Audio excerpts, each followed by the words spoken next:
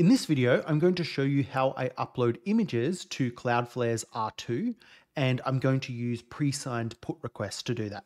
So I'm going to use Next.js and server components, but once you understand how this works, then you can implement this in any technology you like. So the first thing to understand is what is a pre-signed put request and what is it an alternative to? So there's two main ways to upload images to a server or to upload files of any description. So the first one is directly through the server. So let's say we have this user here, and this user has a file on their computer, and we want to get that image over to Cloudflare. So we want to get the image from the user over to Cloudflare. And in between here, we have our server. So one way of doing this would be to send the file directly from the user to our server. We can do some validation there, and then we can send the file up into Cloudflare.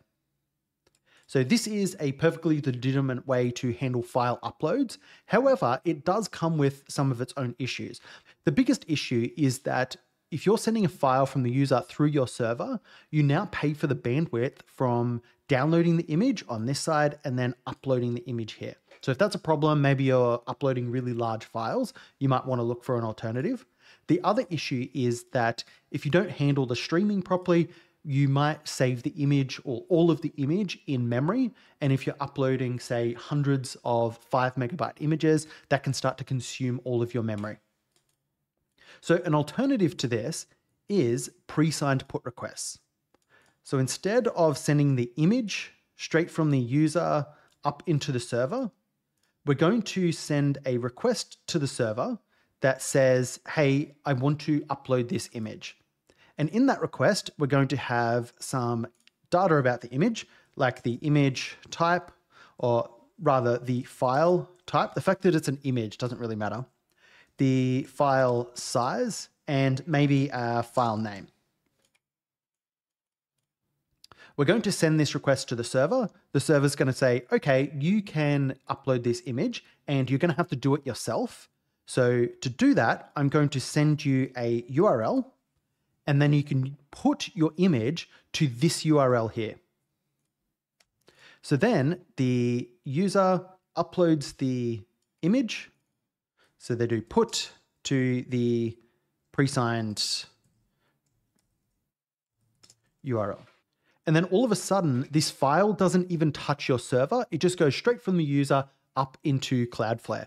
So this also comes with its own set of issues, mainly around security, but I'm going to show you in this video how you can sort of get around those or make this as secure as possible.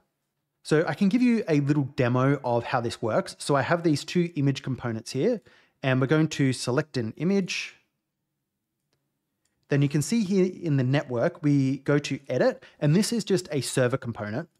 So if we have a look at the payload here, you can see that I'm sending in the listing ID. I'm going to send in a name for the image, and I'm going to send in the size and the image type. So we're going to use this data for validation more than anything else. Then this will send back a pre-signed URL. And then if we have a look here, you can see we have an options request. This options request sends back a 204, no content, which basically says, yes, you can upload this image. One thing to note here is this access control allow origins is set to my localhost port 3000, but this URL here is actually a Cloudflare URL, and I'm going to show you how to configure that. Then we're going to send the put request, and this URL here is the URL that our server sent back to the client. And you can see here we have our payload, and our image is going to be in that payload.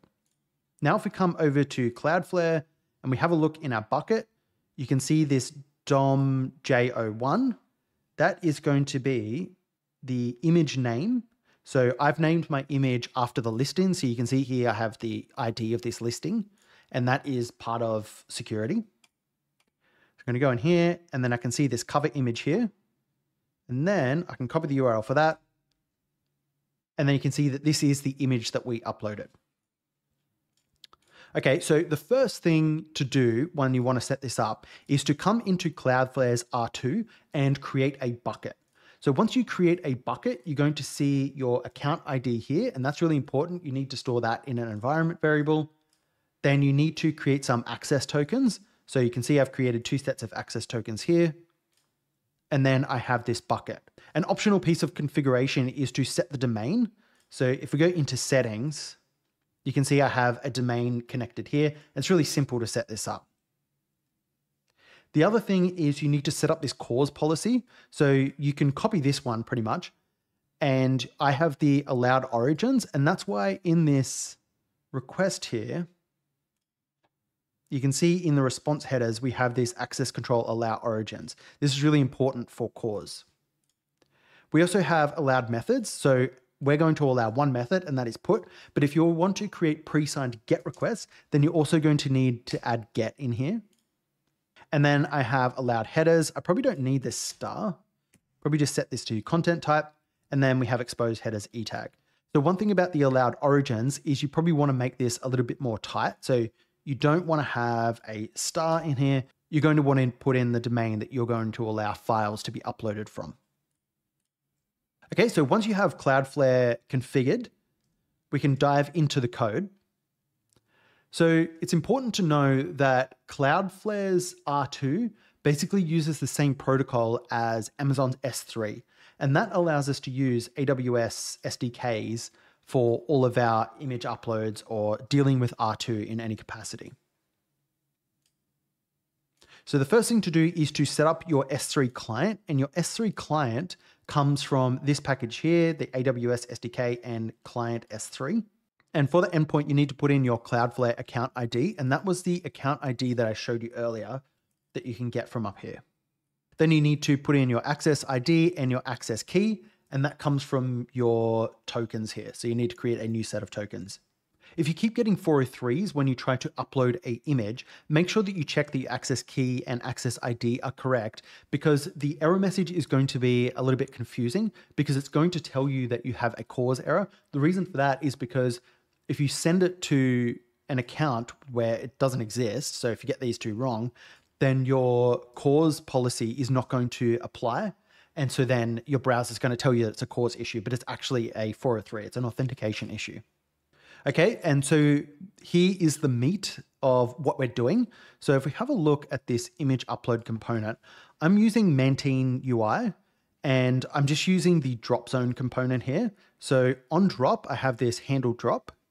Then I'm going to get the files out of this files array, and I'm only allowing one file upload. So I'm just going to get the 0th index of that. Then I'm going to set a preview of that image, and this is just setting some state in React. The reason for that is because when we have a look at this component, you can see that it changes the cover image here, or the background image of the component, with a preview of the image. And then we're going to call our handle drop file. Now, this might look a little bit weird, and the reason this looks weird is because handle drop file is a function that I'm using ZSA. So have a look at this. This is using ZSA, and this is basically just a way to create procedures with Next.js server components, or Next.js server actions rather. So this is basically just checking that the user is authenticated and the user owns the listing that they're trying to upload an image for. And this is all part of security and making sure that our file uploads are secure. So you can't upload a file to this application unless you are authenticated and unless you're uploading a specific image for a specific listing, and it's going to check that you are the owner of that listing. So these are just things to be aware of when you're using these pre-signed put requests. Make sure that you're limiting where you can be attacked, and you can do things like authentication, making sure they own a particular resource and things like that to protect yourself. So the reason that this is returning an array is because we're using this ZSA procedure here. So inside of this server action, I'm going to pass in the listing ID, then I'm going to pass in a name, and my names can only be, if we have a look at the form here, the name can only be cover and it can only be thumbnail. So you could get the name from the image that the user uploads if you wanted to. In my use case, I don't really need to do that because they can only have 2 specific images on a listing. The next thing I'm passing in is the file size and then the file type. So these are important, so take note, and I'll get into what these do when we go into the actual action. Then we're going to get back our pre-signed URL, and then we can just put our image to that URL. So I'm using Axios here. I was using fetch, but I wanted this progress bar, and this was just much easier to do with Axios. So I'm going to put to that URL, I'm going to put my file in the body, and I'm going to set the content type to the actual files type. And then I'm just going to set my progress. And the reason for that is because you can see this progress bar here. If I throttle my network, let's say slow 3G, and then we upload a file, you can see that we get this progress bar here once it starts uploading. Okay, so let's dive into the action now. So I'm doing some input validation here. If you're familiar with TRPC, this ZSA is a lot like TRPC. Then we're going to get our input, and then we're going to get the file size. So we're going to check the file size. So we're going to create a limit here of 5 megabytes. And if the file size is above 5 megabytes, then we're just going to throw an error. So I know what you're thinking. They could just create a pre-signed URL for a file that's smaller than 5 megabytes and then use that URL to upload a file that's actually really big. So the cool thing about using the AWS S3 protocol is that we can set this content length here, and this is going to be our size, and then we can set our content type here. And when you upload the image, Cloudflare is going to say, is the file's length exactly the same as what's in this content length here? And if it's not, then we're going to reject the upload. So in theory, the user can never upload an image that is more than 5 megabytes because we've set this size here. And then the same as the file type. They can only upload this file type. I'm not doing any checks on this file type here. I probably should say if file type's not equal to one of these, then we can throw an error. So now they can only upload JPEGs and PNG images. And I'm going to construct an image URL, and this is going to be the URL of the image. In my case, this image URL is really predictable. If you're using the file's name, then you could tack on the file's name here. We're going to create the pre-signed URL, and get pre-signed URL comes from this package here, AWS SDK S3 request pre-signer. And these, I don't know why AWS has so many different packages, but yeah, this one just makes it really easy to create a pre-signed URL. We pass in our S3 instance, we pass in a command, and this command is this put object command. If you were going to make a pre-signed GET request, then this would be get object command. Then we're going to say that this pre-signed URL expires after 3,600 seconds. So that's pretty short. You can set this to an hour or whatever, but the browser is going to do the upload here straight away. So this can actually be pretty short. Then I'm just going to log out the URL, and then I'm going to return the pre-signed URL and the image URL so I can actually save it on the form. So that's a basic overview of how I'm doing pre-signed put requests with Cloudflare's R2. If you want to see some more videos about how I'm doing different things inside of this application, maybe about this ZSA, let me know in the comment section below. If you enjoyed this video, please make sure you leave a thumbs up. Thank you for watching, and I'll see you in the next one.